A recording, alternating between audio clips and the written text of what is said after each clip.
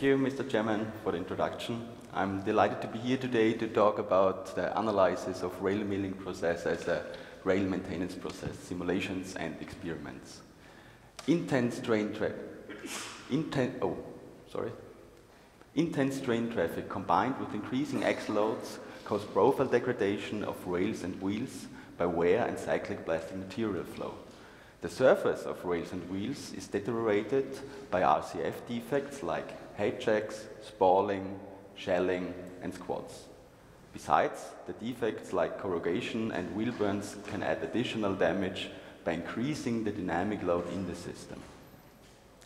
The two commonly used methodology to keep the wheel-rail system in a safe and full functional condition and thereby extend the rail lifetime are rail milling and rail grinding. I'd now like to consider rail milling in more detail. Since the 19th century, milling is a commonly used process in industrial machining due to its precision and high surface quality. It is a non-abrasive rotary cutting process where material is cut out of the surface in form of chips. The process heat is transferred into these chips and the tool as the machine surface shows no significant increase of the temperature. Rail milling was introduced about 25 years ago by the Austrian company Linsinger. They put a high-precision CNC machine upside down on a locomotive and managed the challenge with the moving workpiece and the moving machine on the workpiece. What I mean with moving workpiece is that the rail can shift slightly in all directions during a maintenance action. In order to analyze the rail milling process in detail, we, from the Material Center Leoben, developed a simulation toolset for rail milling in close collaboration with our company partners Linsinger and Lindmark. A 3D model developed with the finite element program Deform 3D should provide a picture of the whole milling process with respect to the profile change and the chip formation process. In the simulated tool holder segment, 15 cutting inserts are attached in 3 rows and 5 inserts per row. A rotational speed and a feed rate are applied on the center of this tool holder segment to simulate the motion. The rail part has a typical 60E2 profile and is fixed on the bottom. As a second step, a 2-dimensional simulation was investigated to get a closer look on the milling forces, the temperature distribution and the load conditions of one milling insert in action and the machined rail. For this simulation, the finite element code abacus explicit and an arbitrary Lagrange-Eulerian method was used.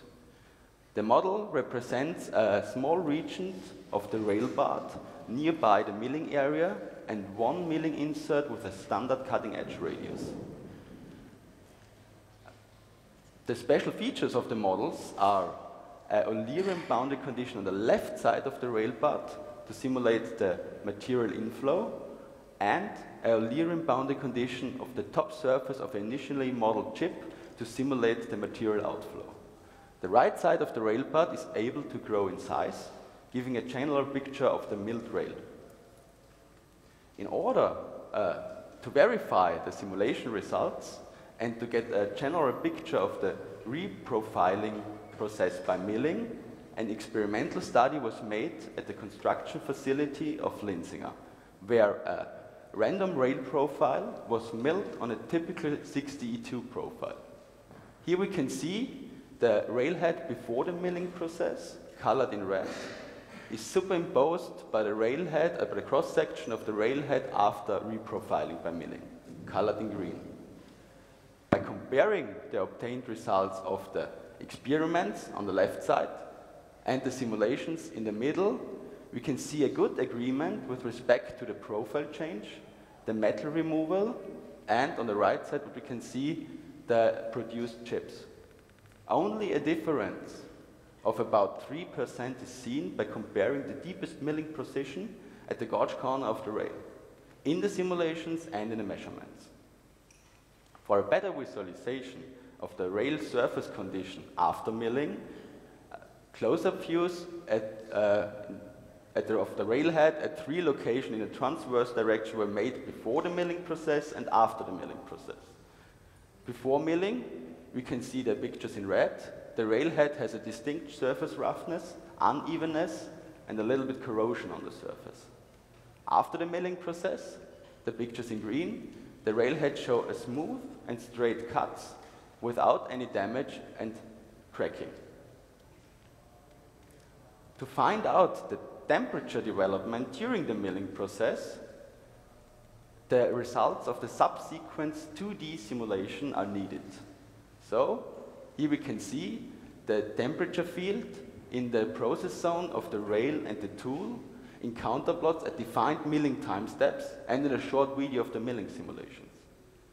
The highest temperature is reached at the contact surface of the tool and the chip after a milling time of 3 milliseconds. The temperature in the machined rail surface, the surface below the milling insert, show no significant increase during and after milling. We can say we have a maximum temperature after the milling process or during the milling process of about 320 degrees in a milled surface. To confirm the results of the 2D milling simulations, also metallographical investigations were made after the milling tests. The microstructure in transverse direction on the left side, in the orange frame picture, and in the longitudinal direction, the green frame picture, show no significant influence of the temperature and demonstrate unchanged burlitical microstructure. No phase change is seen nearby and at the rail surface. I'd now like to look at the rolling sliding contact behavior and the fatigue behavior of a milled rail in service. For this study, a 2D model was investigated where a wheel is rolling sliding over a milled rail. To consider the influence of the milling process onto the milled rail in service, it is necessary to map the results of the experiments, such as milling facets and residual stress field, onto the rail part of the simulation model. The milling facet, what you can see here, it depends on the milling parameters, like the milling velocity, the feed rate, and the milling radius. In this model, we have a facet length of 3.36 millimeter and a facet height of 0.012 millimeter, corresponding to the facet dimensions of a milled rail, theoretical calculated milled rail, with a standard set of milling parameters. All combinations of the shown loads and slip values, accelerating and braking, were calculated and averaged for the residual stress output, because, with this model we want to see the resulting residual stresses of a milled rail after some passes of a wheel. And so we made all combinations of these shown loads and averaged this value for the comparison with an in-track test, where we don't know really the load conditions, what will happen in this time. To verify these simulation results, I said residual stress measurements with the X-ray diffraction method were made at the milled and traffic-loaded rail after about 11 days in drag and 0.12 million gross tons of loading, and at the one rail out of the same track without any maintenance action. Here we can see the average value of the measured and simulated residual stresses with respect to the rail depth, in axial direction on the left side and transverse direction on the right side. In the simulation model, the influence of the surface roughness in a sub-micron range was not taken into account, and therefore no values are indicated for the first 50 micrometers to the rail surface, what you can see at the cut of the black curves. By comparing the axial residual stresses of the one-rail sample, the blue curve, with the milled and traffic-loaded rail sample, the red curve, both show almost the same development of the residual stresses with increasing rail depths. The simulated residual stresses in axial direction differ slightly into the region of a little bit higher compressive stresses.